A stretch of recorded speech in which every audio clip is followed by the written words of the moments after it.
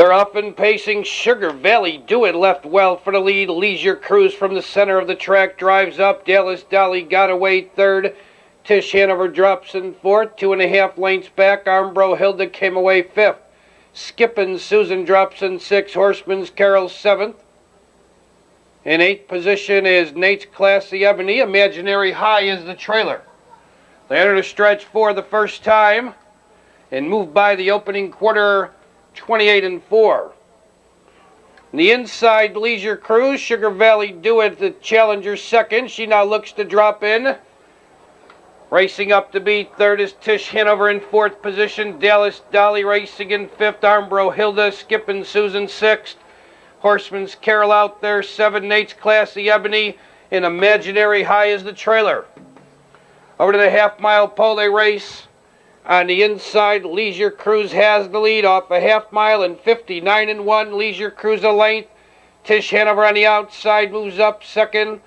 Along the inside and third is Sugar Valley Do It. Armbro Hilda on the outside would cover fourth. Moving 3 wide, Horseman's Carol fifth. On the inside, Dallas Dolly's begging for racing room. She now removes from the rail. Along the inside, Skippin' Susan moves up. Far outside into the upper turn, Nate's Classy Ebony. Imaginary High's the trailer. They pass the 3/4 in 1:29-1. They turn for home, and Tish Hanover's opened up 5 lengths. Around the turn, they're in the stretch. Tish Hanover has the lead by 5. Armbro Hilda in between horses on the outside. Dallas Dolly, Fox Valley Do It closing along the inside. Your leader is Tish Hanover. Fox Valley Do It closing on the inside with Dallas Dolly on the outside. Tish Hanover, Dallas Dolly on the outside. Tish Hanover and Dallas Dolly. Tish Hanover holds on. Dallas Dolly second. Sugar Valley Do It third.